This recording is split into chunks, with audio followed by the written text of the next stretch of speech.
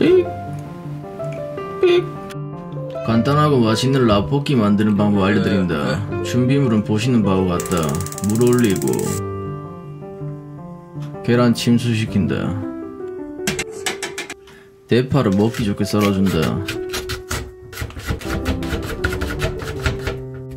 양파도 썰어준다. 물 끓으면 면 넣는다. 스프 털고 짜고.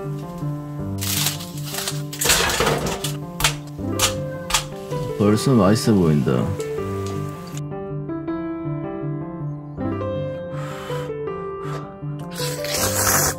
좀 과장해서 좀 먹지 마라.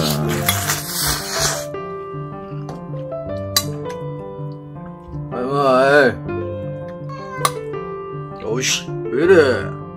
마스터 최님 채널에서 본 물구나무 푸시업 1단계. 정성근 교수님 채널에서 배운 어깨 제어를 위한 견갑골 딥스. 정성근 교수님 채널에서 배운 뒤꿈치 들기, 뒤들기.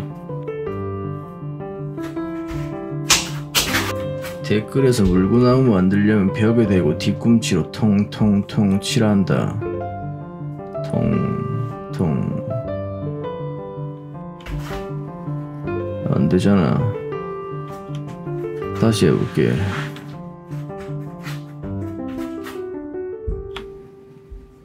통통통통통.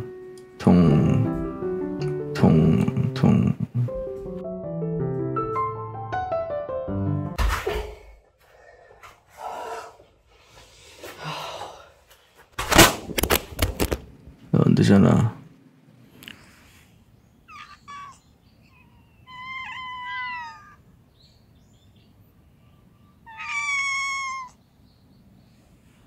밥 먹자.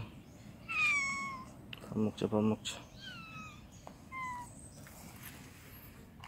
야, 나와.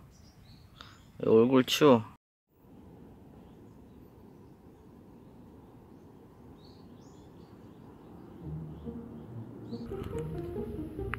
내려가라. 왜? 내려가라. 무겁다. 내려가라.